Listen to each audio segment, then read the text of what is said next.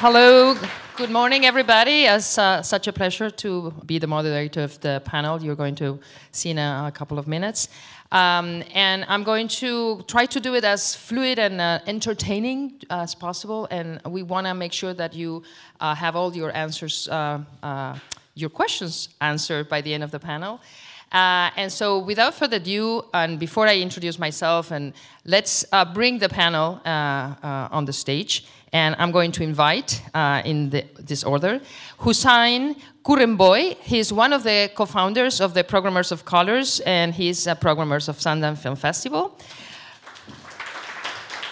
Clementine Dramani-Issifou. She's part of the Semaine de la Critique, Festival of New Documentary Cinema's BeninDocs, Festival International du Premier Film Documentaire. Dr. Farzada, Farkhooi, the Transformations Trans Film Festival in Berlin. Pechalo, she's part of the Women Make Waves from Taipei. Kevin Mwachiro, out Film Festival. Yes.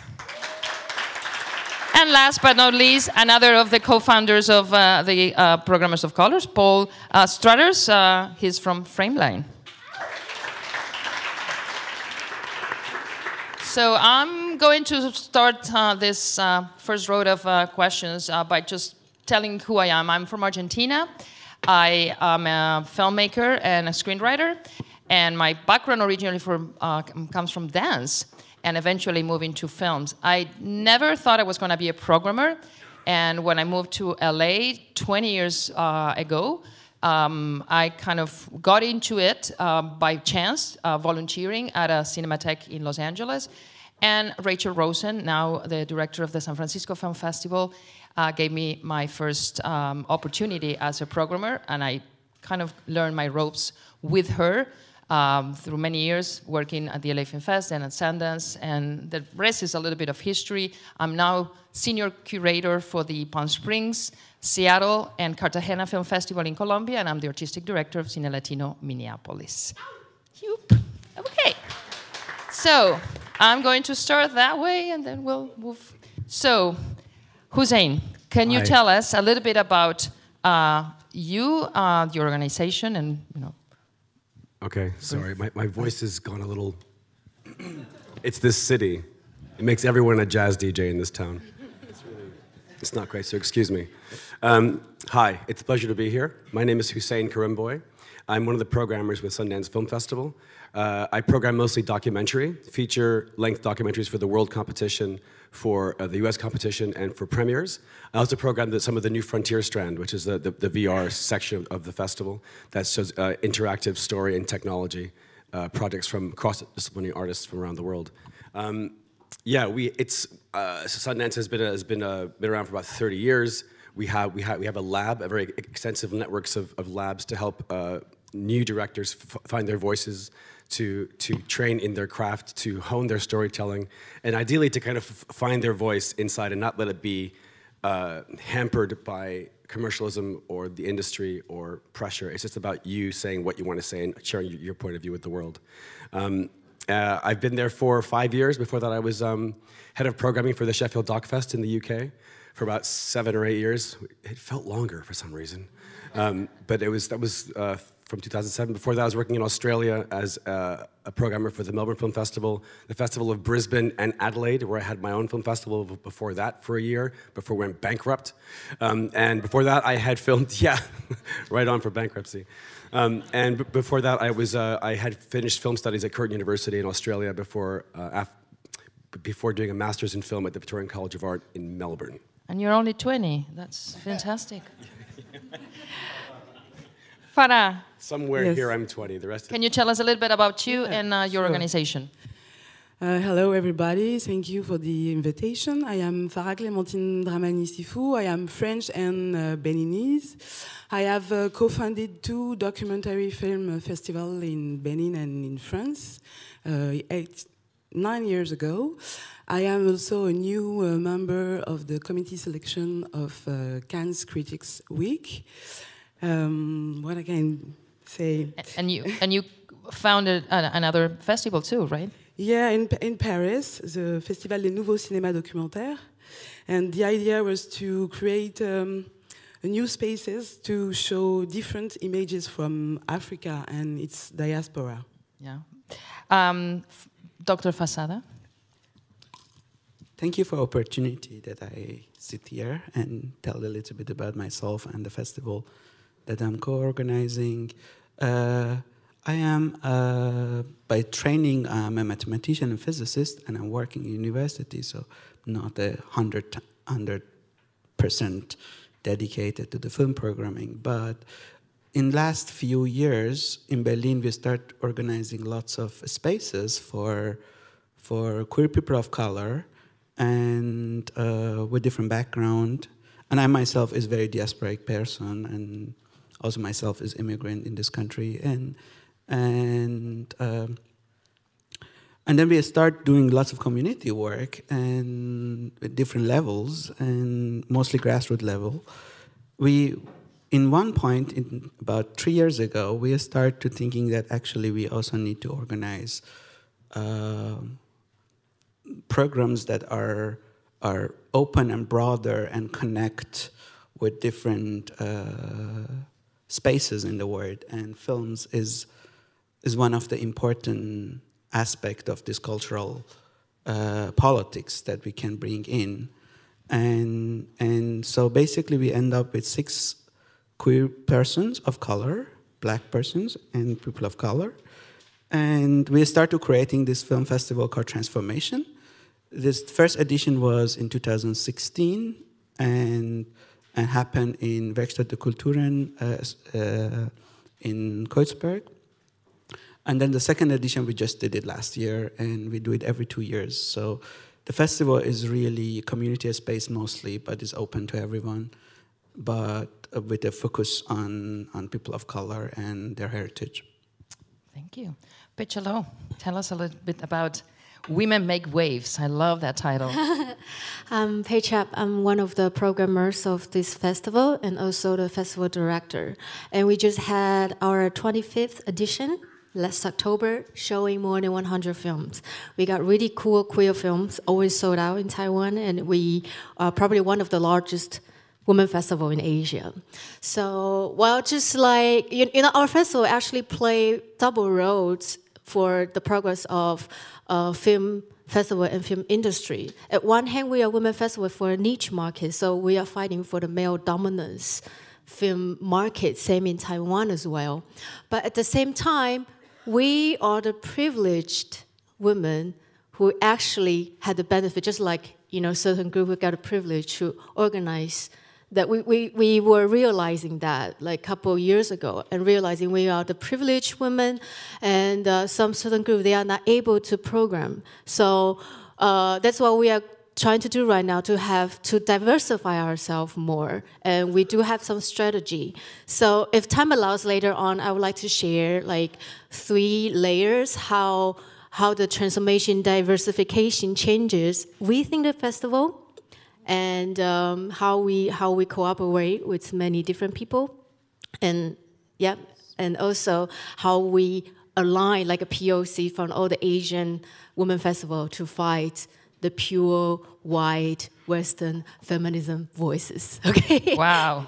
Yes, you're in the right panel. Believe me.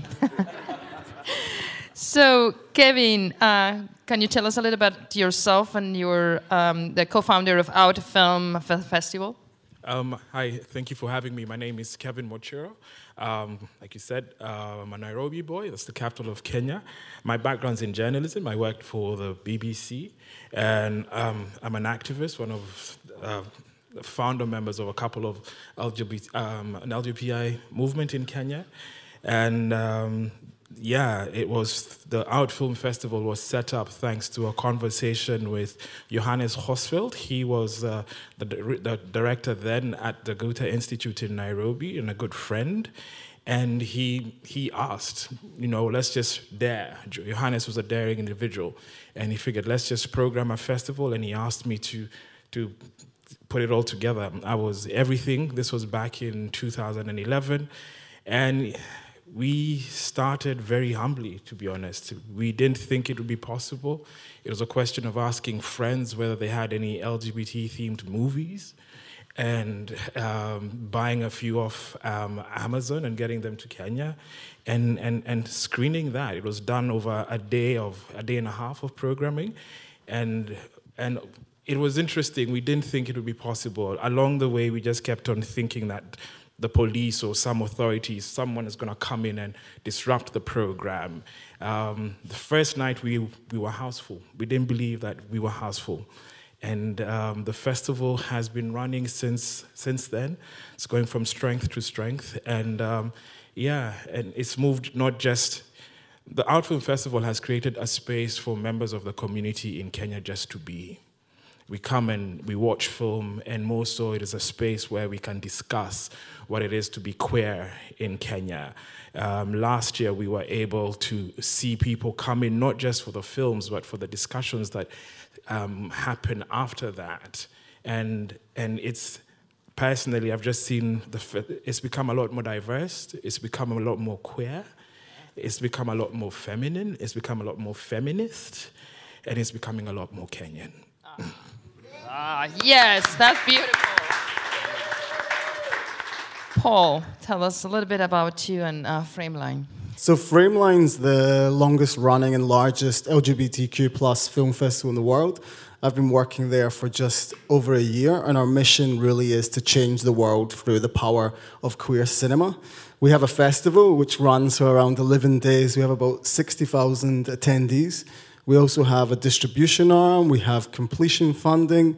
We also have a really important program called Youth in Motion, where we send out a DVD once a year to over 1,500 schools, which has different films with some curriculum so that the young people can learn about the LGBTQ+ experience.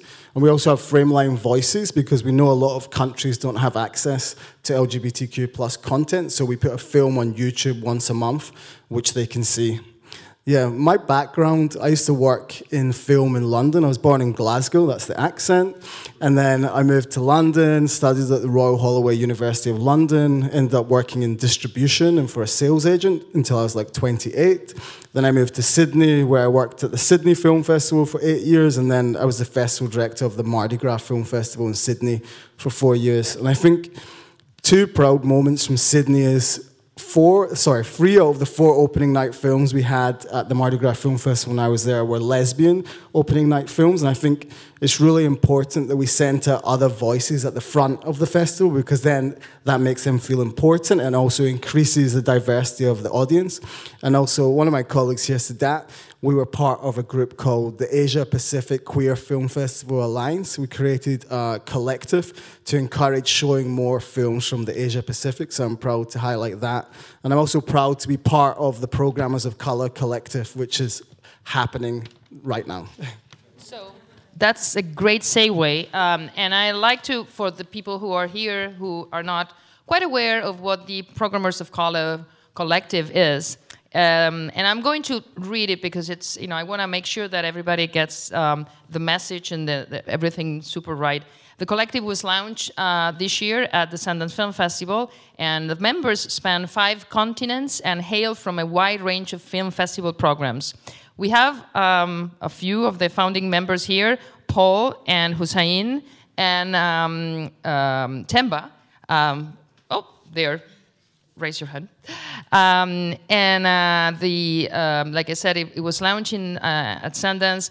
Other founders of the collective is Lucy Musharki, the senior programmer of Tribeca.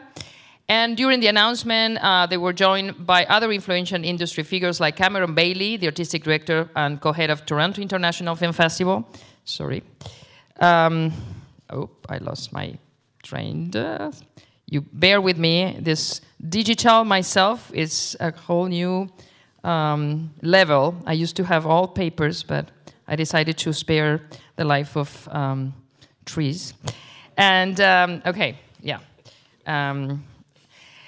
So it's an initiative that was inspired by years of bias in film festival selections that are demonstrably non-diverse and nor inclusive, comprising programmers who are programmers of color, women, and LGBTQ+, and I'll let Paul explain why we're have this long title. The primary aim of Programmers of Color Collective is not only to stimulate a conversation around the lack of programmers who are people of color at international film festivals, but also to be a catalyst of transformative change towards a more inclusive international programming pool. That's one of them, really one of the objectives of today, is trying to get more of us into this group. As a collective, we feel it's important to advocate for greater inclusion of festival staff, including at senior levels, but to also explore how to that inclusivity can affect not only decision-making, but the way films are curated, submissions practices, and outreach to different and diverse talent. As a collective, we also aim at increasing our visibility as programmers, who are programmers of colors in the more general context, that is by and large, white, cisgendered, male and middle class. Despite the primary focus being on programmers of colors, the collective approach is intersectional, and in its recognition that questions of ethnicity within the international festival programming pool are inextricably linked to those of gender, sexual orientation, religion, caste, colorism, socioeconomic background, disability, etc. And as we want to bring more programmers of colors into the profession and act as ambassadors for those entering into it, Programmers of Color Collective also seeks to swell its rank in an effort to bring the needle forward on our Inclusion International. As of today, and I checked this number, we are 110 members, and we're welcoming many, many more from all over the corners of the world. And this panel is the first public event of the collective, so we're very thankful to the Queer Academy and the Teddy Award to give us the opportunity to have this panel today. So I'm going to, stop talking so much.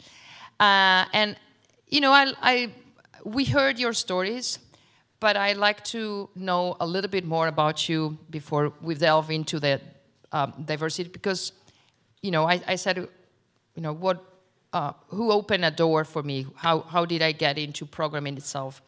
And it's always beautiful to know why it's film for you, why you found in film your passion.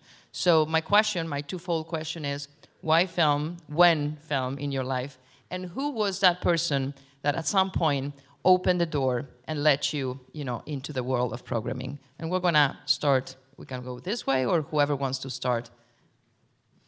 Yes, okay, Paul. So I got into film when I used to have a paper round as a kid. I used to steal magazines from the shop when I was having the paper round. I stole a film magazine once, I think when I was 12 or 13. It was Neon magazine. And ever since then, it was like an arty film magazine in the UK. Ever since then, I loved cinema. And I studied film at the Royal Holloway, University of London. But I didn't think I was a master filmmaker, so I decided I'm going to work in different aspects of the film industry to understand the marketplace. So one day my films will be shown, not to make for it, but just to understand. Since then, I haven't done that. And then one day I contacted someone at a distribution company. Her name was Gemma Spector, and she was the head of marketing at this distribution company.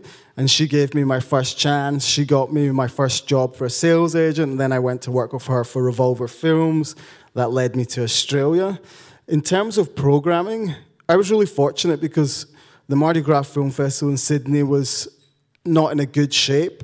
And in Sydney, I was quite good at marketing. So someone approached me from the Mardi Gras Film Festival and said, hey, do you want to join our board? Like, we need your help. I'm like, nah, I don't want to join your board, but I can help you. So then we put on a small festival, which I helped program. And then the job came up for festival director, and they're like, oh, we really want you to do it. You've got a good eye. I'm like, I don't know. And then I applied, and then that's the story, yeah. I was fortunate. It just sort of happened, yeah. Right. Well. Okay. I think film found me, especially programming. Like I'd mentioned, Johannes earlier on had asked me whether I'd wanted to be involved. I'd been in and out of the activist space for a while.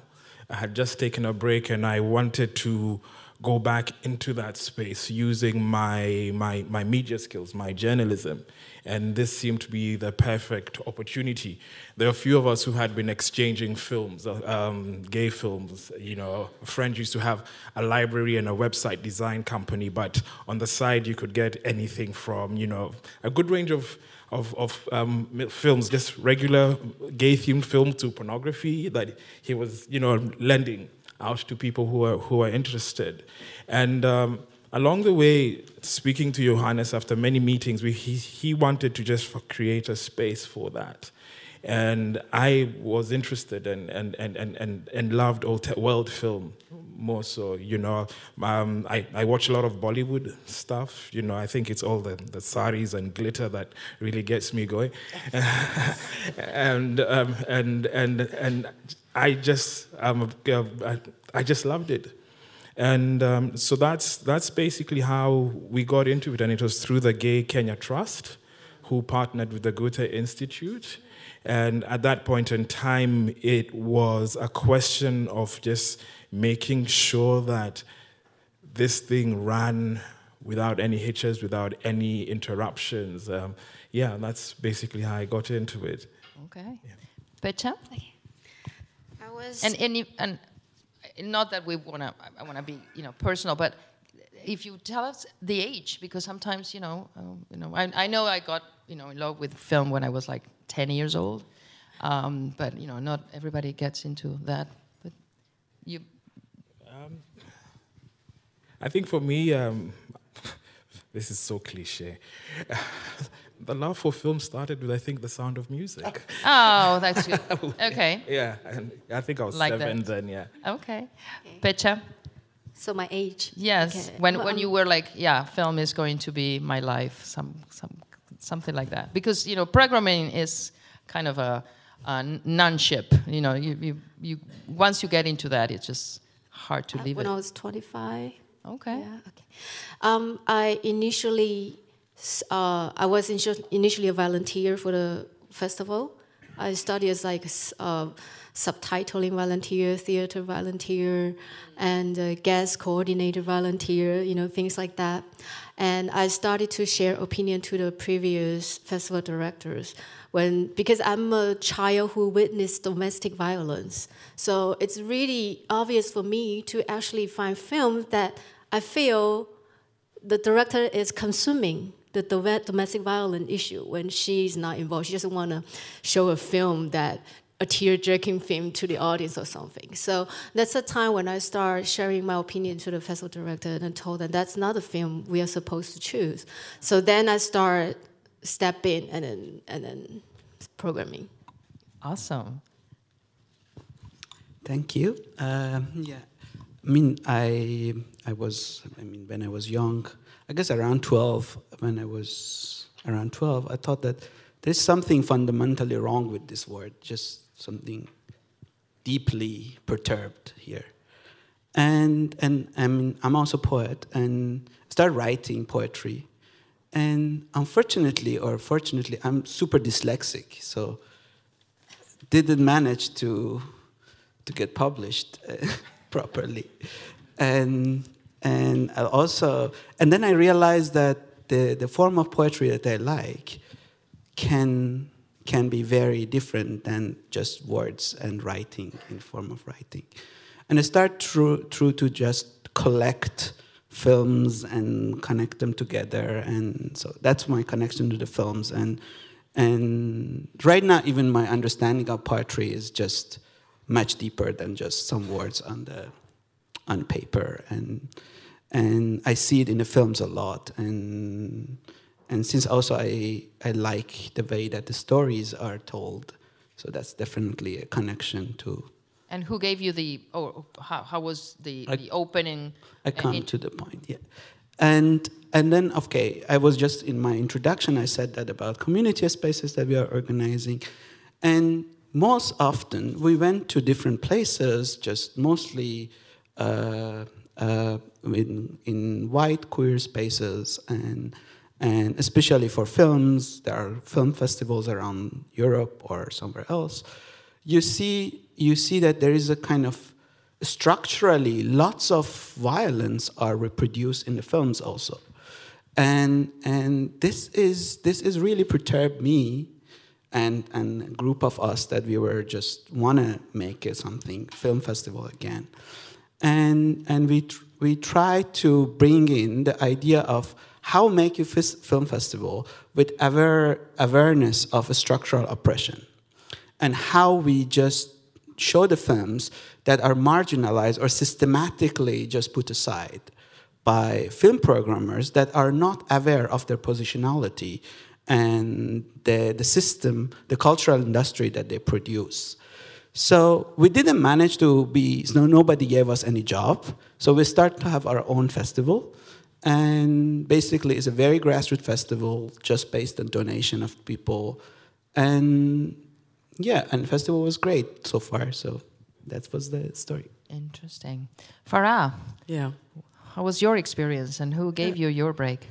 9 years ago, after my studies in economics and urban planning, I was living with one of my friends, the Senegalese director, Hamatia Chao, who was working on her first documentary film, Boulfalé, La Voix de la Lutte, and I was totally dazzled by the images I saw in her movie, and I just realized the power of the cinema, the media, the images, and the images was totally different with the French tradition of on-screen racism. And I said, okay, I said to myself, I have to do something.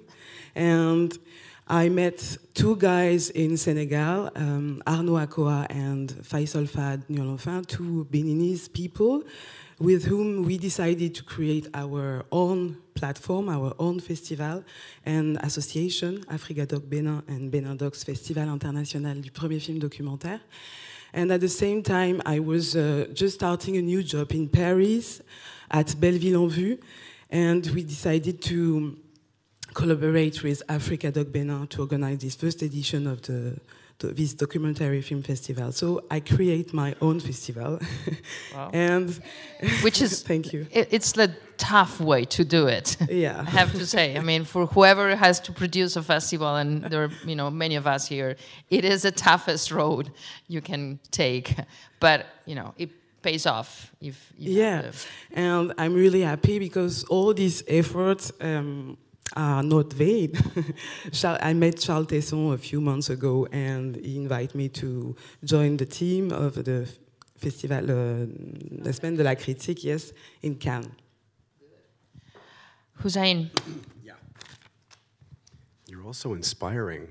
God, I feel so boring compared to you. So I always wanted to be a journalist. I was convinced I was going to be a journalist. I always loved film, but it's kind of the back of my head. And I finished high school, went to university to do journalism. And the first day of class, cast your mind, 1994, it's Kurt Cobain, all that kind of grunge era type music. We weren't really critical about anything in the 90s, for me anyway. This is in Perth, Western Australia. And I walk into class, and I sit there, and the first thing the guy says on the lecture, he goes, to get on the front page of a paper, one white person has to die. About 20 Asians have to die to get in the front page. About 50 or so Africans have to die to get in the front page. And the entire system, the economics, the political bias became crystal clear in that moment. And I sat there and I almost wept. And I was like, what have I done? I can't be a part of this machine. This is incredible. This is before the internet even had happened. And I lasted maybe 2 semesters and I left.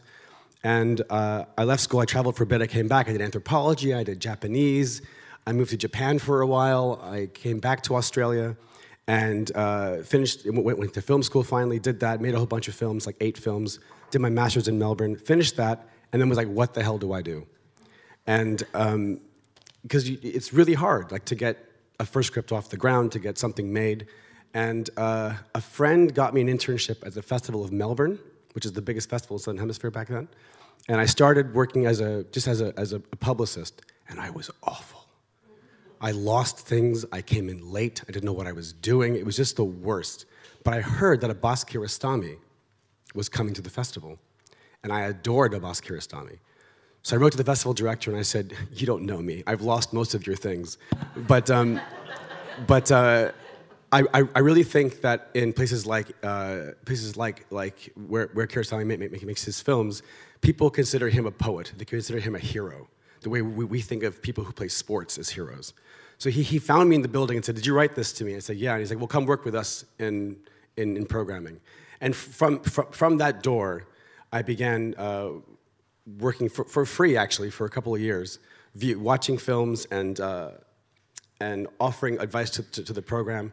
And I realized I want to see things on screen that relate to me.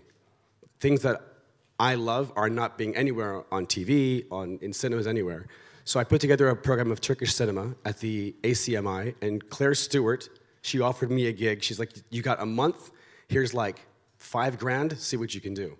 And I put on a whole series of Turkish films, and I thought it was just the most fun. It was so fulfilling, and it was like, seeing people go, who are these directors? Like, their backstories were incredible. And from that, the idea of, I want to see what relates to me. My whole life, I've had to watch films from a very dominant Western perspective that looks at Indian people in particular as something of a joke. There's no Indian people on screen. And when they are, they're usually in brownface, up until 2000 even. And there's a show on TV called Master of None that kind of catalogs this. And I didn't even know how much of that imagery had colonized parts of my brain and how I saw myself. And I'm like, this has to stop. And that kind of, it's not pain, just really annoying. You know, this kind of anger. I have to look at this point of view and accept it and think about it and have it define me for no reason, even though I was born in Canada. Why is that infecting everything that I relate to and the culture that's around me and how I think of myself? And it's a weird Stockholm syndrome, you know, that I think something like this is going to, I think, move the needle on just a little bit. And from that, Sheffield, Los Angeles, rehab, you name it. So you know, just leave it in a perfect place to segue, you know, into what we do every day and how we tackle this question of diversity and inclusion and sort of this trying to bring each of us the most 360 worlds that, you know, are coming from, you know, our countries, our cultures, our backgrounds. So what are you doing? We're going to start from the very beginning, because you're completely different festivals and you have different processes of getting the material. And one of the questions we always get as programmers is, where do we get the material? How do you get to that diversity? How you make sure that you reach that diversity?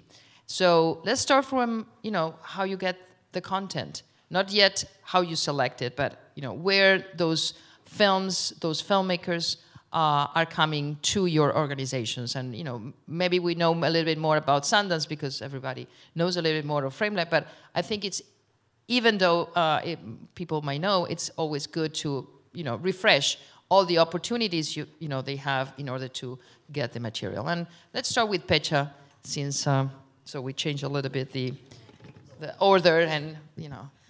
We do accept submissions. Okay. And we travel to other women film festival or Berlinale, and we have a huge, large programming team, to find content by each programmers. Do you mind telling us a little bit about the composition of your programming team? You know, since we're talking about diversity and the Women Make Way is it's organized by Taiwan Women's Film Association. It's NGO. So we have 15 members. So the 15 members are responsible to program, to talk, to select films, discuss films. So, and then we carefully make sure the 15 members are diverse enough. So for example, 1/3 of them has to be elderly women. Good. 1/3 of them has to be new immigrants or indigenous women. Okay. Yeah, so that's how it works, like from those members. Okay. Great.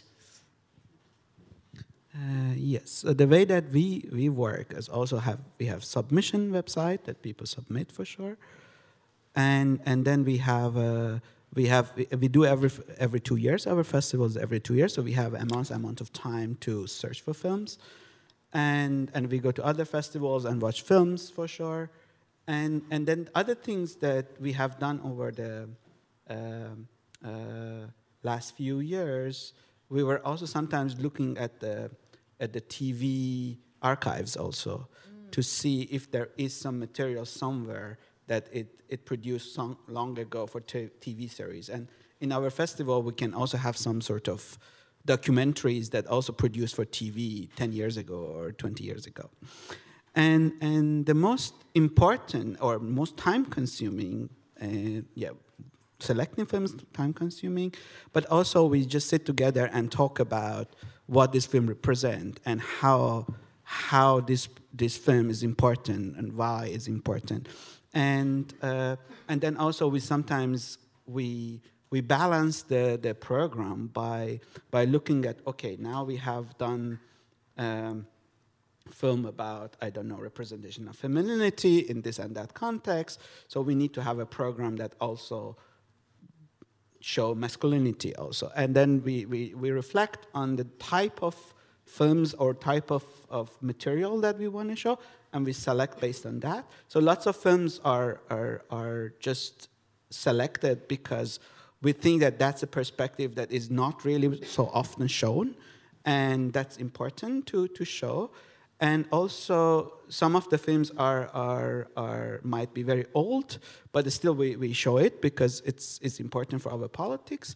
And also, in a way, is also we have, since all of our programmers are people of color, and all of them, they're living in diaspora, we have a different diasporic connections. And also, since also we are a very community festival also in some sense, we know that what type of films that people close to us would like to know for the background, roots, thinking about identity politics.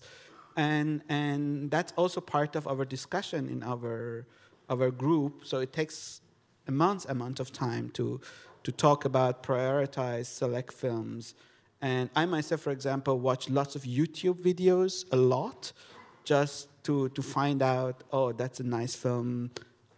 Shall I contact the person and ask maybe the person has another film that so, and that's how it works for us.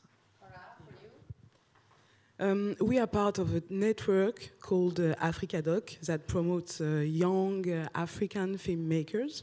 So our main... What's the name again? AfricaDoc. African? Doc. Yes. And it has a website and everything? Yeah. Okay. And our main objective was to show African films made by Africans. So this network is really important to have the good content. And we have also a film submission, and we used to go to other festivals to watch movies. Very briefly. I shall be brief as best as I can.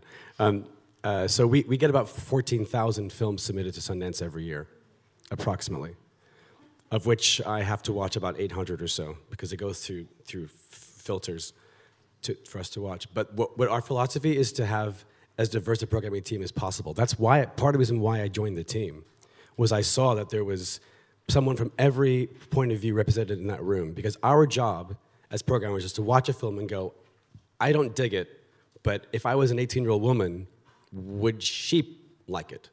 And we have to put ourselves in someone's shoes to go, is that going to get an audience? Is that going to work for them?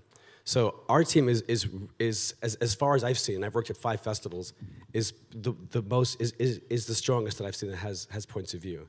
When people say, oh, that's just what we get submitted, we just choose that, that's completely untrue.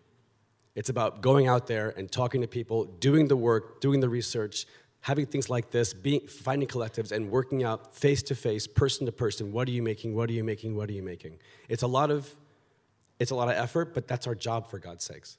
I was one of the first programmers, from what I believe, the only one to go to Southeast Asia out of our team. We have had labs out there, but I went down to Southeast Asia last year. I went to Singapore, Malaysia, Thailand, Indonesia, Australia again, to focus on meeting filmmakers there. And there was hundreds of people making incredible things that they thought Sundance wasn't interested, or basically the West wasn't interested, actually. They thought that no one really cared, but it's about being accessible and being open and being at a coffee table with someone for half an hour to hear about what they're making.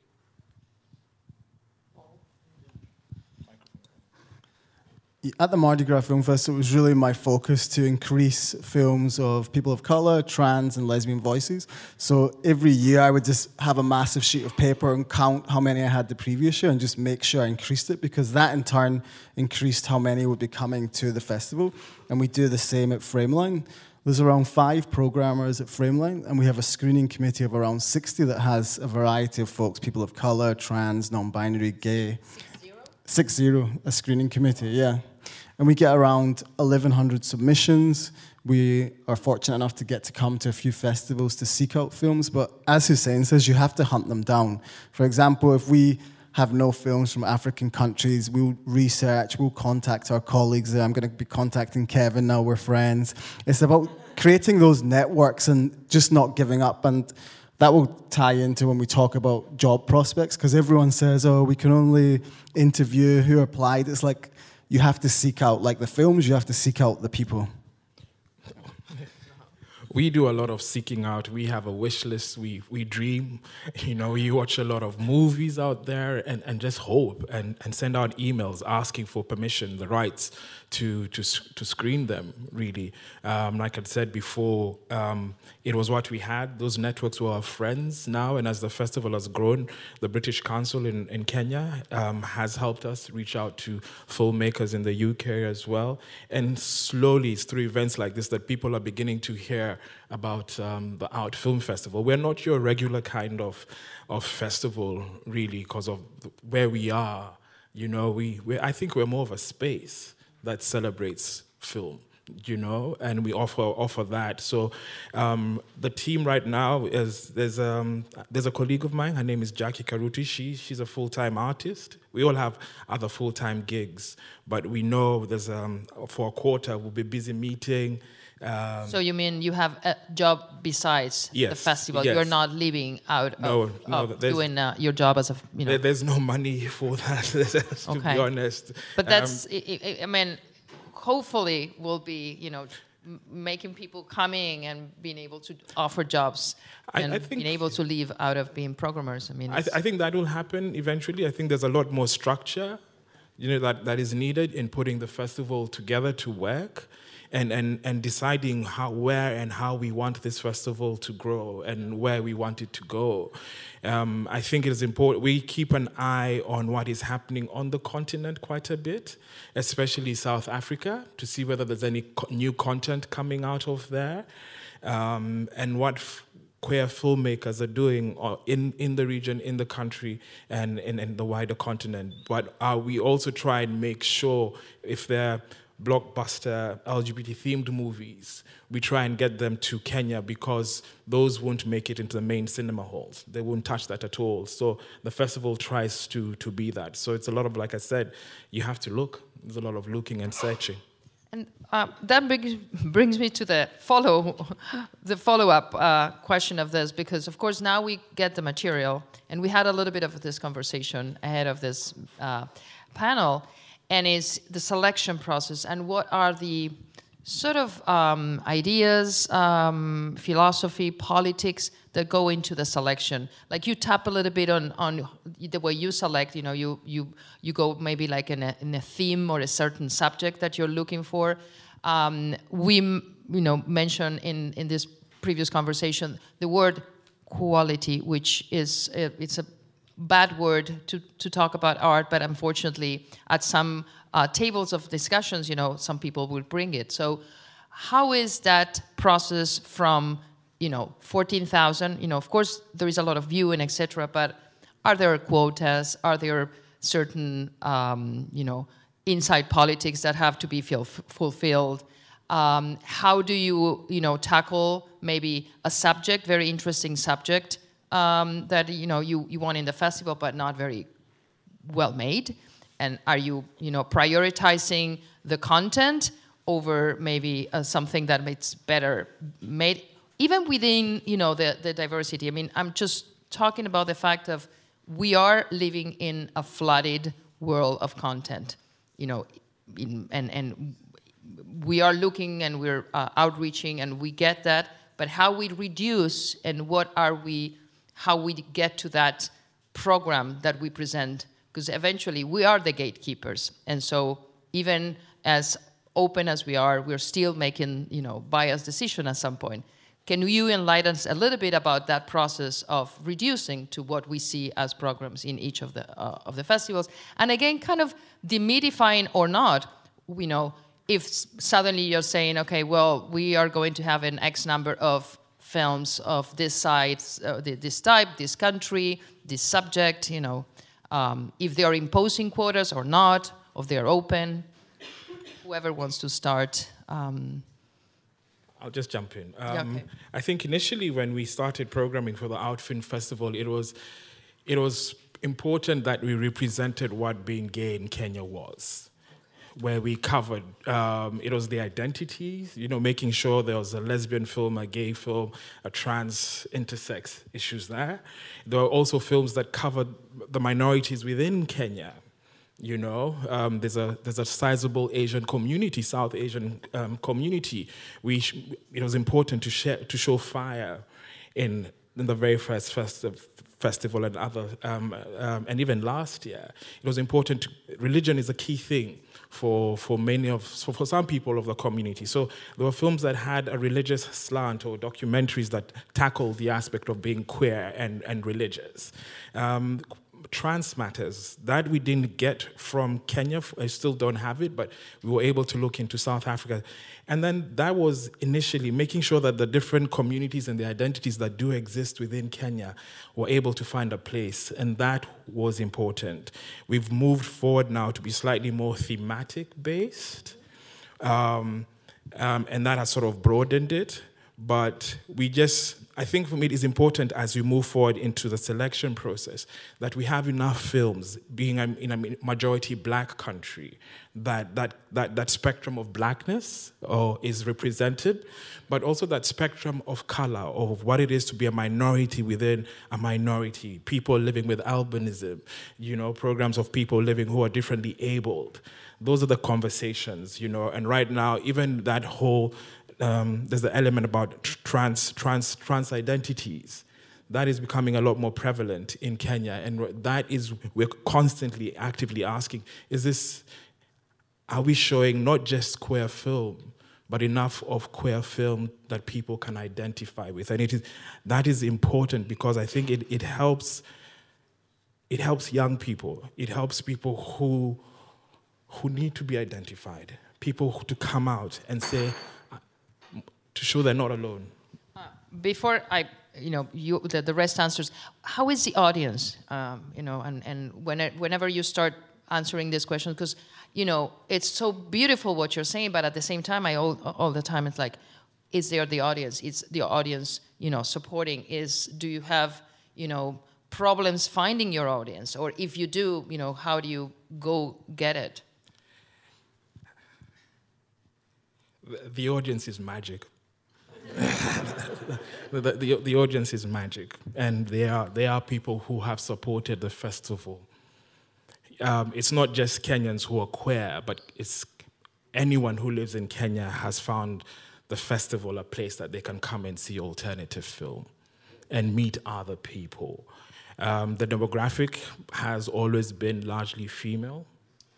And I think it's fantastic because we live in a very patriarchal society, and it's also very young. I wish when I was 16 I had that opportunity. You know, there was one festival we had 4 young Somali men come in and watch a movie. They just sat in, and that for me was, you have no idea how hard it is to be Somali and queer, but they were there. And you're seeing Muslim girls come in and find a place. There's a girl last year who came with a hijab, a rainbow-colored hijab, and I'm like, this is in Kenya, man. The audience is magic.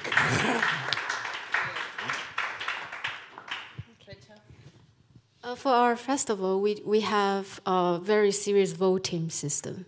Like each film have to be voted, and then discuss for at least 2 to 3 rounds to make sure that everybody agree that's a film we want.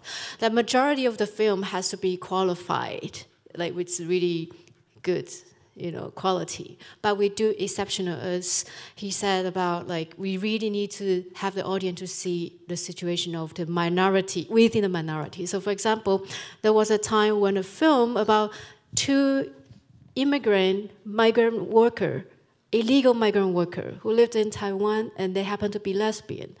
Imagine how much they will suffer from the discrimination, from the racism, from the low pay and everything.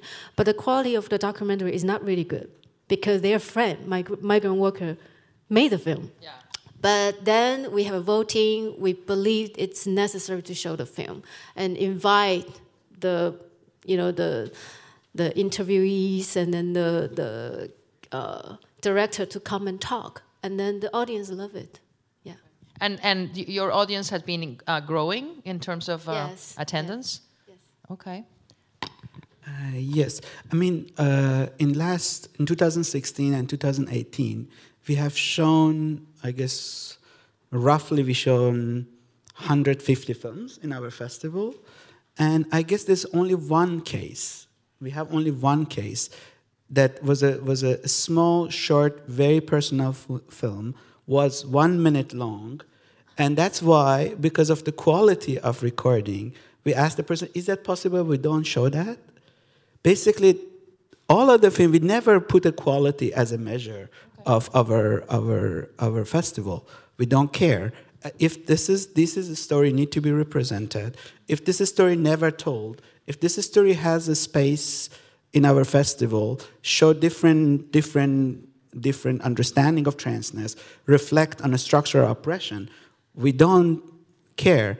But from 150 films, roughly, we have one film that somehow quality was just negotiable. And then we asked the person, is that okay? And the person said, yeah, I'm fine if you don't show it.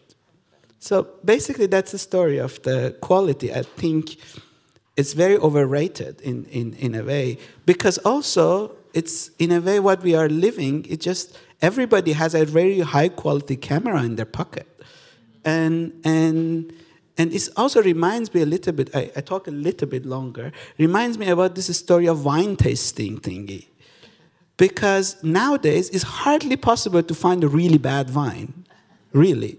Because the technology is developed so that the barrels are stills and pretty good in terms of not getting sour.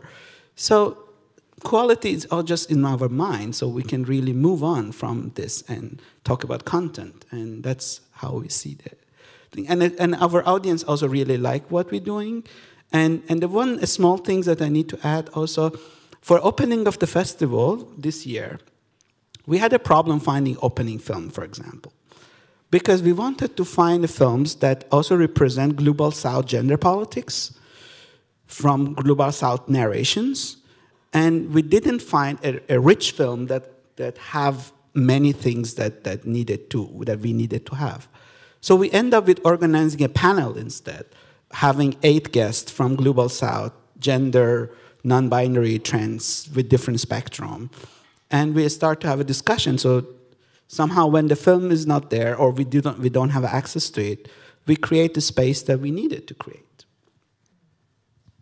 Can you enlighten us a little bit about, without giving up a lot, the process in the Semaine de la Critique and the other festival that because I think also that main difference I see is that when you are in a larger institution with a little bit of more politics involved, the decision making it's not always like I like this for whatever reasons, and even if it's like something I want to show, you have some other voices afterwards like will have something to say.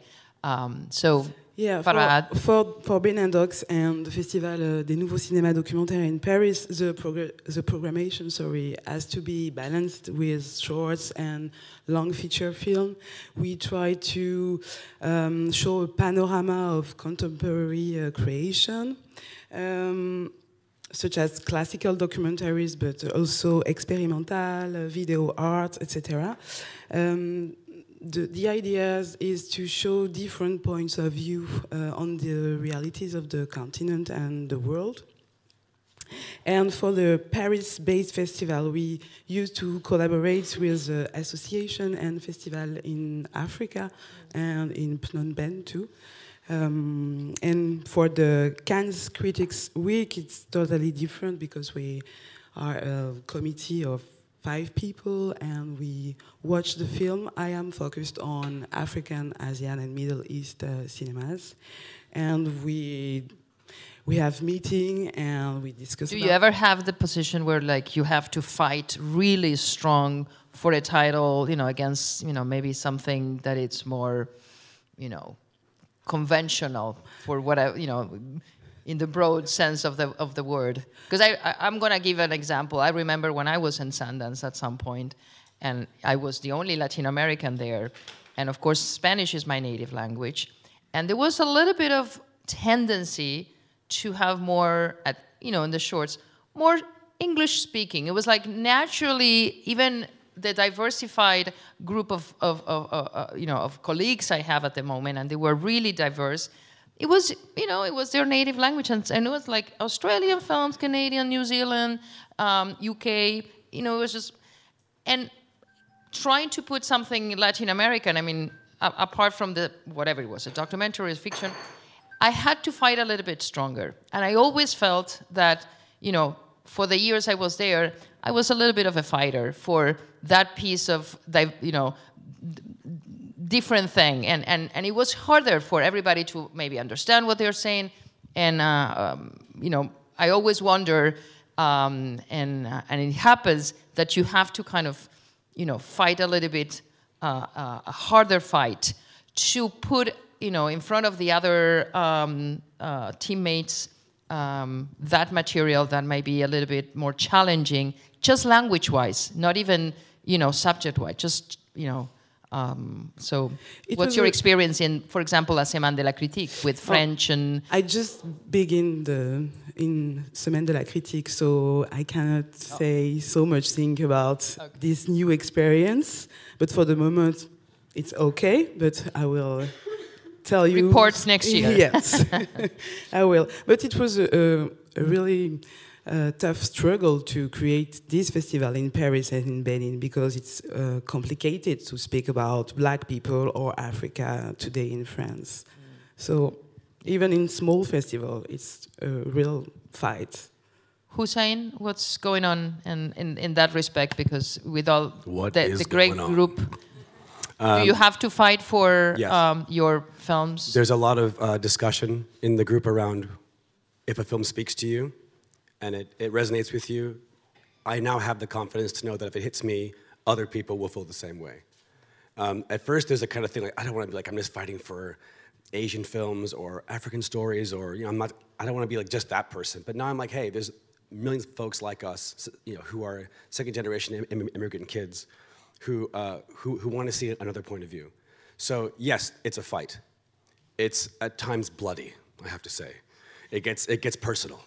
But it's always enthusiastic, it's always respectful, and I'm lucky enough to be at an institute where that philosophy has been there for a long time. People they are open to ideas, they do listen to young directors, new voices that will bring another point of view to diaspora, and for a while I was obsessed with cinema of the exile. Exile cinema is something that is just not explored enough and is fascinating. Anyway, it is around having a very strong programming team that programs around passion. And if you're passionate about something, that speaks volumes to a group. We don't have quotas. I talked to a colleague the other day who was just here, who at her festival they had a European media fund quota where you have to show 70% of European films in your festival to get money. It's like, okay, for that a quota is no problem, but we can't have quotas for like women filmmakers or for people of color. Then, oh, no, what are you nuts? What about quality? So after a few years, you kind of dropped the whole idea because it just wasn't working. You have to want to do it.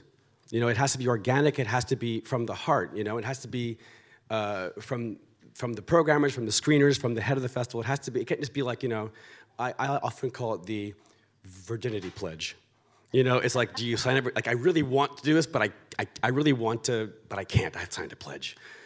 We don't do that kind of programming. We don't have country focuses. The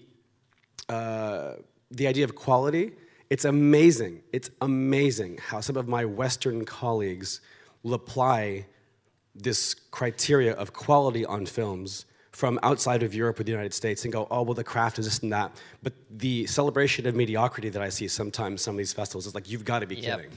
Like, it really is so lazy ideas. There's no originality in the camera work.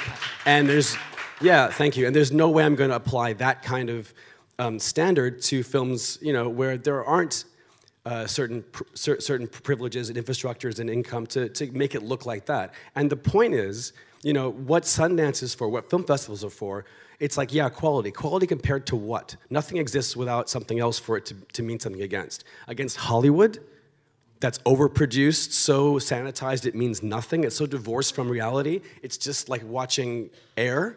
Is that what you're comparing it to? Well then, sure, it's gonna look different. And either you open your eyes to that and you accept it as like trying to expand your idea of what quality is, or you can be in a little calcified corner and look at that and go, that's all I want to see. That's all I want to relate to. And it's boring and you'll be irrelevant in no time if that's your attitude. I absolutely agree with you, and I think, you know, one of the things I always say regarding of how, you know, eventually I select a film is if it resonates with me, even if it's just one person. I remember I mentioned this before. I had a person approaching me in Palm Springs once, and it was like, well, you know, the film you showed, I know it's not the cup of tea for many people, but I thank you so much for bringing. And in that moment, it's just like, you know, months of work. It's just, you know, that's exactly, you know, the payment.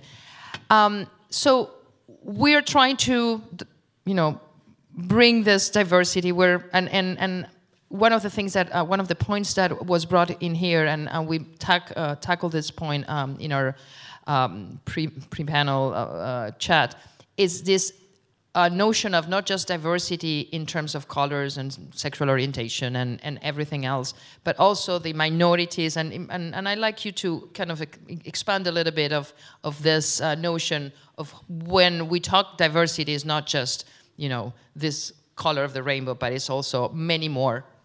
Yeah. Oh, okay, you have your own. Okay. Yeah, suppose I'm quite fortunate at Frameline. Like, when I started, the team that was in place, the program team that I work with, were really passionate about diversity. All of us are rather sick of seeing films about 4 white people coming to terms with something over the weekend. So we make it our priority to really seek out films that are diverse. We have a weekly meeting where it's really our focus to really, have we got anything from Asia? Have we got anything from Africa? Have we got anything from Europe? Have we got anything from the Middle East? And also really looking at other forms. Farzada talked about YouTube. We have an episodic strand, and there are some great items out there, some great episodics centering people of color, trans, non-binary, refugees. So we really focus on uplifting that program. Last year we had an episodic centerpiece for the first time. And I think also what is really important is centering those people of color films, those trans films. For example, our centerpiece documentary was When the Beat Drops, a documentary about bucking. And we show some of our films at the Castro Theatre, and it was great to show that because the old guard, like the 50-plus white gay men with the young people of color all coming together, and who knows, next year they might come again. So I think it's really important to bring everyone together because the white audience is a bit bored of the narrative. The people of color want new stories, so it's about really bringing them together, I think. And so let's talk about the challenges and how, you know, and I like to go back to Pecha because you tackled this idea of how you were looking, you know, there are like 3 layers, you know, and I like now that, you know, to bring that and, you know, we're going to very soon open questions from the audience, but I thought, you know, it was very interesting what you mentioned at the beginning of the panel of how you were tackling the diversity in your festival. Okay, well, we think the festival, I think at some point we are quite diverse, but not diverse enough. For example, we rarely see films from South Africa or films from India. It's really hard. And why do you think is that? It's just that because you're not African, or you're not, African, Maybe geographically, they don't know there's a women make way existed, or we don't really have a programmer that know much. So I think alliance like POCs is very important, that we can actually exchange program. We can brainstorming with like other festivals. So that's what we did in 2009. It's called NAF, Network of Asian Women Film Festival. It actually initially started from the Israeli Women Film Festival in India, because when they realized they don't share same common spirit with, Western women festivals. The Israeli, the festival director, she looks white, but she thinks the whiteness feminism doesn't represent her. And the Indian festival director Phil, every time when she went to other festival in Western, all the Indian film they are showing are full of, what's it called, exoticism? Exoticism, yeah. Right. And they expect that culture to be represented by, yeah. Right. So they thought, okay, we have to voice our Asian point of view. So that was established. And what we do is still going on, but what we do is that we establish a program in each festival, member festival, called NAF program. So each festival, they have to choose a film annually that represent their own culture, their own ethnic, from their point of view. And we have the recommendations, and each festival have to run the competition awards. And to show the film, to invite them for a forum in each festival, and the winner of the film had to show the following year to every festival, like every member festival. So it actually worked quite well. It's self-funded. Every member has to pay the fee and then give the awardee. But it's a pity that some festivals no longer existed. So the problem is that we still have a new women festival coming in. The China Women Festival join us, Hong Kong join us, but India no longer have a chance to have a festival. So that's another problems we have. But we're still going on, yeah. And for the rest of the team here, what are the sort of steps you're taking in terms of now that you have we have the collective, but what are the ideas you have in terms of how we can increase, how we do a call for the programmers of color or diversity out there to reach us? How do they the people who are here and see all of you, what's the next step in terms of increasing our pool of programmers, increasing our pool of diversity 360 and three-dimensional or four-dimensionally, whoever wants to jump in. I mean, I know we're talking about mentorship and shadowing, and we're talking, having a website where people can, look for, connections between programmers, but maybe Hussain or you can expand a little bit of this idea of what are the steps are being taken to actually put our word, our facts into where our words are. I suppose the most important thing for us, it's not we're like, hey, you need to make your team more diverse, you have to have more people of color. We want people to actually reflect and think about it. That's why we had the photo at Sundance, and we want festivals to come to us for advice. How can they diversify their programming teams? And we've actually had 2 festivals already come to the Programmers Color Collective. So now we're going to circulate their job descriptions to our 110 members. But obviously we want other people as well to join the collective, people up and coming. So it's about sending out to all our networks. So if anyone has any programming jobs coming up and you can't find a person of color, you can come to us and we can circulate. There's no excuse, Another thing we really want to do is we want to do what Stacey Smith did in terms of journalism, because the Programmers of Color Collective, we really started it because there seems to be such a focus on diversity behind and front and then journalism, but no one's really talking about programming. So we're looking at funding foundations to do some studies, because people respond to studies more than anything. So that's going to happen. And yeah, we just want to... It's official. And we'll create an online platform. If anyone wants to join the collective, just come and speak to me, Hussain, or Temba. We'll give you our cards and we can send you details to join. We'll have an online platform coming up soon as well. And most importantly, doing things like this at every festival that one of us comes to, whether it's a panel, whether it's a meetup, just to show that we exist so that people start to reflect. Excellent, and I think this is a great time to open for questions, because I hope you have, and I have already one over there. So speak up, or I don't know if there is a mic that's going to be passed. Good. I have so many questions. First of all, I want to say that you're all very inspiring, and I'm going to minimize it to 2 questions. I'm sorry, I cannot do one. I have 2. One is, is your name Farah? Yeah, Farah, you mentioned how you want to focus on African films made by African people themselves, and that is just for anyone in the panel. Is that something that you also focus on? Is that something that is talked about?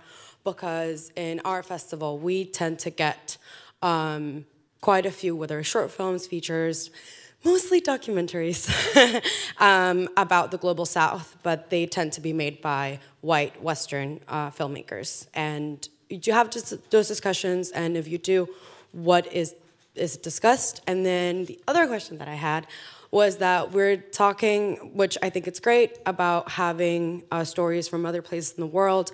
However, as an immigrant myself, and as people that are children of immigrants in the Western world, I find it, I at least, when I'm programming, I try to prioritize the diversification of Western film, because I feel like in film festivals, we have accepted that Western films are white, and non-Western films are not white. But there is a huge, big plethora of filmmakers in the Western world who are also not white, not cis, not able-bodied, and not straight. So speak about that. I like hearing you speak. Farah, you want to address the first question? I'm not sure to have well understood your question, but perhaps to explain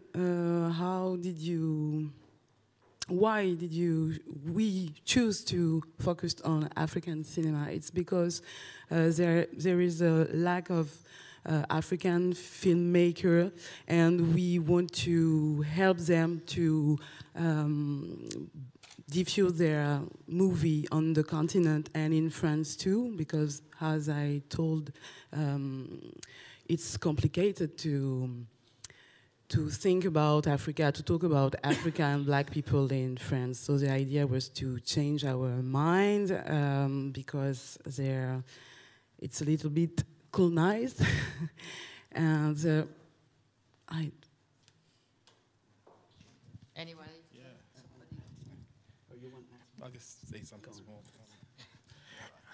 I think one of the sectors that is hugely underrepresented, or people aren't taking very seriously, is Nollywood, and the power of Nollywood and the power that they have in changing the face of film in Africa, not just in general film, but also in niche programming or niche films. Not very many people know that Nollywood has a number of LGBTI-based films out there, but they're not talking to us. They're not talking to us who are out on the ground. You know, there's opportunity there to partner with people. There's a lot more content coming out of there. There's an element of quality that comes into place for some people, but there is a lot of potential, and there is a huge opportunity for collaborative work, for screenings to be taken place, you know, for filmmakers who are willing to explore. And the fact that I was in Malawi last year, a country like Malawi virtually has no film sector, but there were people are glued to Nollywood. Afro cinema, as we call it, is huge. You know, there's a market, there's opportunity there that can be explored. It's definitely, I think it's exactly the reason why this panel is happening and why the collective has, been born. Literally, I think the films exist. It's just that you need to get the access, and we are the access, because then you are, like you said, they should reach out to you if they want to, get those. I'm just going to make a very short comment that probably one of the reasons eventually many films from Africa end up being made by white is, okay, well, they get the funds because they know the ins and outs of getting funds, et cetera, et cetera. And that's kind of the story. I'm tapping into Latin America and going into a part of your question.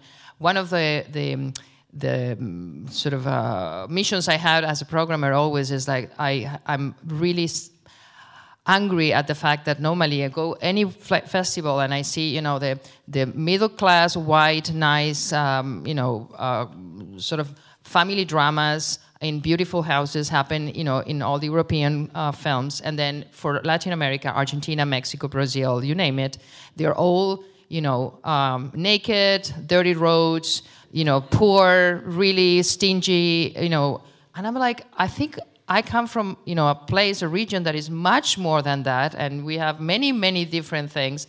And again, it's this reductionism, exotism, this idea that people start, putting into different places.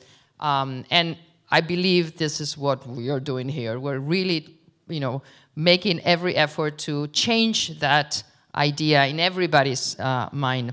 I don't know if anybody wants to address. I want to add one more thing. It's an excellent question you bring up, and we are very mindful of that in our programming team, of like what happens when a person goes to a foreign land and puts a camera on something. And if you give it to a white American person compared to someone, this is how Temba and I met, actually. We had this very wonderfully shattering experience at a pitching conference where the images from the person who was Western trained were so different to someone who was from the country. The imaging, the editing, the angle is so different. So we are aware of that, obviously. I will say, though, we had a film this year at the Sundance called Gaza, from Gaza. And it was produced by two Irish chaps who one was living there for a while as a journalist, one was a photographer. And it kind of came up, like, hey, this is like a foreign point of view on an Arab country. I'm like, but there is no other way to get this situation out, this story out. And the bottom line was they portrayed their subjects with humanity, with dignity, with respect. They had depth, and there was something whole about their approach. Then cool, great. See you in Park City, Can I add one small comment? This is basically your question is really excellent, but I mean, I would like to add one very little things to it, is that also, apart from everything, we need to know our position as a programmer, that what space that we're giving to. And if the situation right now is that the white privileged person go and get funding, by just rejecting their film, we're giving opportunity to somebody else that it basically destroyed this structure of supremacy that we are dealing with. I mean, I agree with a lot of what you said, Hussain, is there has to be a lot of respect with the people who you're filming with, even if you don't come from that culture. We're seeing a lot of collaborative work come out of Kenya, with those Rafiki. There was Tom Twyker comes in. There was Supermodel, which was doing the festival rounds. There was Nairobi Half-Life, where we were able to use Kenyan filmmakers, Kenyan crew were able to learn from the expertise that we can't access. Those are avenues to funding there that we couldn't access. And these filmmakers were able to tell stories that reflected what it is like to grow up and live in a city like Nairobi. So I think there needs to be a lot of more collaborative work and a lot more discussion within us across our various regions and countries. And we also have to recognize that this world is huge. I mean, just as Kenya, it is difficult to know what is happening in West Africa constantly. We need to find a way just to bridge that bridge that gap and be able to now jump across oceans to other parts of the continent. Can I add one comment to that? One scriptwriter I know said it beautifully. She's a woman from New York, I think, and she's like, it's like living in a house your whole life and living just in the front room. And when you go, oh, I have a kitchen, and I have a bedroom, and I have an attic, and I have other rooms to this house I haven't explored yet. How wonderful is that? And that's like when you said this world is huge. It's like we're just looking at this little tiny space, but in fact, there's so much more for us to feel if we open our eyes and look around more. I'm sure we have more questions. Yes? Hold on for the mic so we can all hear. So I'll be briefly because I gotta run. So I'm half Mexican, half Palestinian. So I have 2 immigrant stories: my grandparents to Mexico and myself to the U.S. But I actually made the first all-American slasher with a full Latino and diversity cast. We have an actor from Algeria, and we have Danny Trejo and a lot of good American Latino actors. So, in our strategy was, okay, let's make a commercial, diverse movie to see if Hollywood and the world accepts this, right? And the magical thing was that Latinos see this movie, they love it. I mean, we've sold out Guadalajara in LA, we sold out Chicago Latino, and they see themselves, and it's magical. And then the general audience sees the movie, and it just sees it as a movie, as a slasher, as a fun movie. So we've had a lot of travel. I mean, a lot of travel entering more festivals because we're not an artsy movie. It's a commercial movie that has a full diverse cast, and also the writer. She is a Latina, a Chicana, and our line producer is Bengali. He's Indian, and so the whole cast and the whole crew is diverse. And we've been pushing this movie for the last 3 years, and we've had so much trouble. Even though Hollywood and people say they want diversity, it's very hard to understand what they really want, because we're pretty much what people want. And when people screen the movie, they really like it. It has nothing out of the ordinary, just an entertaining movie. So I just wanted to put that out there. So there's producers out there that were doing those type of movies, but we have a huge barrier in the festival system and also in the distribution and studio system. So that's. Anybody wants it's called to address Murder in the Woods. This? Murder in the Woods. Yeah, I want a very, very short sentence. Diversity is different than tokenism. So if you have every token from the word, still things won't be diverse. Things are diverse if they're politically, positionality addressed. And that's what I call it, diversity. It's about politics of representation. It's not about I have everybody in the world, because you don't. I'm sure that there are some group of community that are not represented in there. But it's about positions in your film crew or in the programming that they are go beyond the tokenism and exercise the politics that is needed. So the politics of commerce by itself is not diverse. So if you make a film for commerce, this is already exclude non-commercial life. And that's part of the difficulty of life. Life is hard, we know. Well, let's bring it up a little bit, I guess. Yeah, we know. More questions? No more questions? Yes.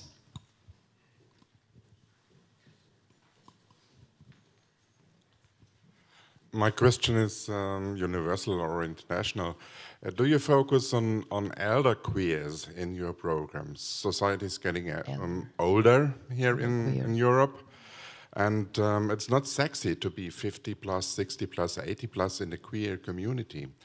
But I think it's the future of everybody, not being young and beautiful and rich or whatever. I think that's a very important question because often age doesn't come up in the topic of diversity along with disability, etc. And I can speak for Frameline that we, as well as people of color, etc., we do look at increasing every year the representation of people of a certain age, because I think it's super important, especially for the LGBTQ plus space, because there's such a sad divide between the old and the young, and we really need to try and bring them together a lot more, not just in the films, but in the audience and at the events that we put on as well. So yeah, it is a big focus for us. And the good thing is it seems in the past couple of years there does seem to be more films centered around people of a certain age in the LGBTQ plus community, but we need more of those films because we're sick of seeing coming of age stories with two white guys jumping into water at the end.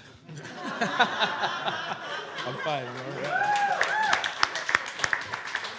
But I like those films. Yeah, there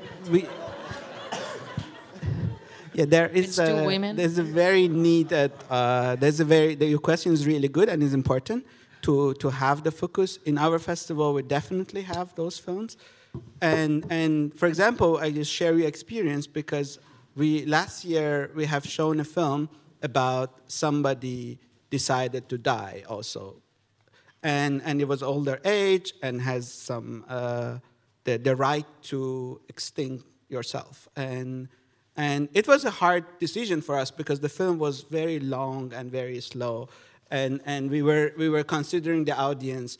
But at the end of the day, we said no, this is important topic, and regardless of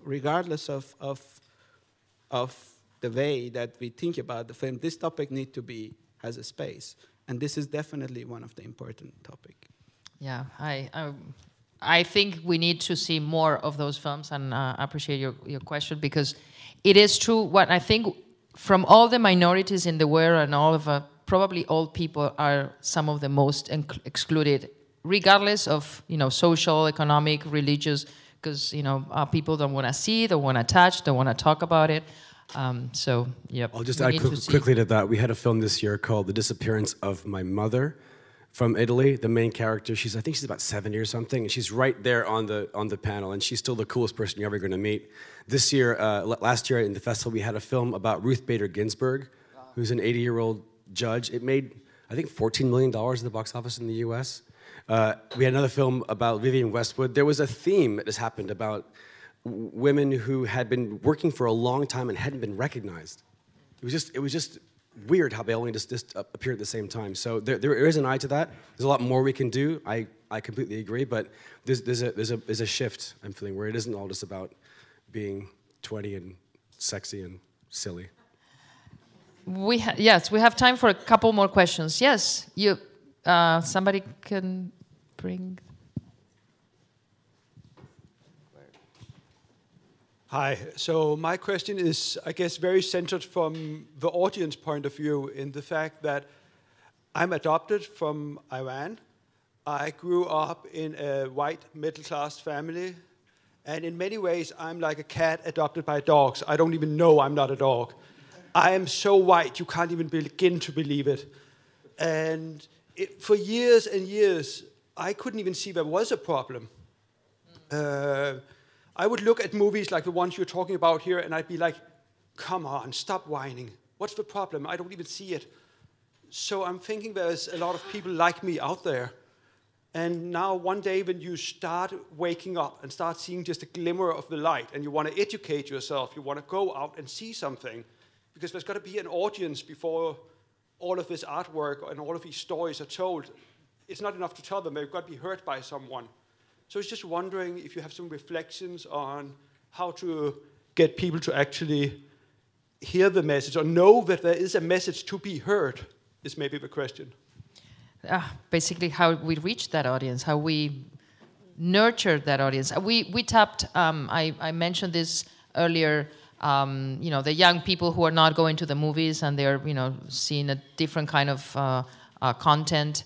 And so I think the challenge is how not only how we diversified our program and make it, more expanding in every direction, but how we reach even more diversified audience, because we mentioned at some point that some of our festivals, we have diverse programming, but our audience might not be as diverse as it should be. So it's also part of our challenge to, you know, work every day trying to reach every one of those niches, you know, and I speak with myself. I tap every door, and every year I'm like, okay, I done it last year. No, every year I have to talk to every different, you know, minority or not, or call it whatever you want, just trying to convey the message that we have a film like that in the festival. Just, you know, and it doesn't matter if it's a big festival and we've been there for many years, still, you know, getting that person to come, the knowledge that we are, for example, one of the things I do all the time is demystifying festivals itself, because a lot of people think that festivals are for white people, for rich people, for intellectuals, for people who are bright, who will understand. And maybe someone who goes, you know, to see some other kind of content, they don't see festivals as a place for them. So it's a whole other world. But I like you to, you know, we have maybe a couple more minutes to delve into audience and, you know, diversifying the audience too. Right, we actually call ourselves gorillas because we, after the festival shown in the major cities, we do touring nationwide. Like we just call like bookstore or, you know, people like, there are several like Christian anti-LGBT group. We just go there and then show films and confront them after the festival. So it's like a tour nationwide. We do that, and then we have a funding for that for the government. So, you know, those places who want to show the film, they don't have to pay anything. We just go there for 3 months. So normally we go to like more than 100 places in Taiwan, and that works. That works very well. I think what you said. I think what you said is very important about marketing, because I remember when I started working at Sydney Film Festival, the artwork was of these posh dogs dressed up, and they did it for the second year round. Then there was a new head of marketing that came in, and he really made the artwork brighter and younger to attract a younger audience. But I think also when it comes to Pacific films, when I used to work in marketing at Sydney Film Festival, we'd call it grassroots marketing, and we would really target every audience possible for each film through the embassy, through the consulate, through the universities, through the African studies teacher. I think it's really about target, and then you can find them, and then hopefully they come. I would like to add also something. Your question, to me, resonates much deeper than creating a film program, to be honest. Because I personally also, for example, involved in Gay Museum Berlin, so I'm a board of director there. And when I want to, for example, appropriative art things hang on the wall, and I need to talk to my colleagues about what's wrong with this thing. Somehow I end up with the same problem that you had. What's wrong with it? People say that what's wrong with this? And I guess that's a matter of resources. That's a matter of resources, that how much resources that we, as a kind of people that structurally don't have enough privileges like white people or capitalist people or whatever, that we don't have that resources to elaborate on our discourses. So that's a matter of empowerment also, how to empower audiences that can be benefited from the material that we produced, and having a political dialogue about this film that has to be shown because of this reason, because of this political dialogue. So it's a very hard, and I sometimes, if I knew how to solve it, I would have solved so many problems in the world. I just want to say, to use an NGO term, outreach. Similar to marketing, you just have to go out there to the people. You have to go out there to the audiences. When we were given the 7 days within which to screen Rafiki, but when it was unbanned for 7 days, there were efforts by LGBTQI groups in Kenya, not just to have the screening in Nairobi, but to the other major cities, within Kenya. So it went to a town called Kisumu, it went to a town called Malindi, and they were buying out movie theaters, and it didn't just stop there. It was telling people, if you're a member of the community and you can't afford a ticket, just come. Just come. You know, people needed to see this. And I was in Mombasa, a town by the coast, and there's a lady, an Indian lady, who came up to one of my friends and said, my daughter's been talking about this film, and she's like, Mommy, you have to come and watch this thing. And the fact that it was not in Nairobi, but it had gone to Mombasa. Outreach. You know, festival work doesn't just stop during the festivals. Take the movies out to the people as well. I'm going to leave it at that because we have to wrap up, and I think taking the movies to the people, it's a beautiful way of ending this conversation, and we could keep talking with you all. Thank you for joining us today.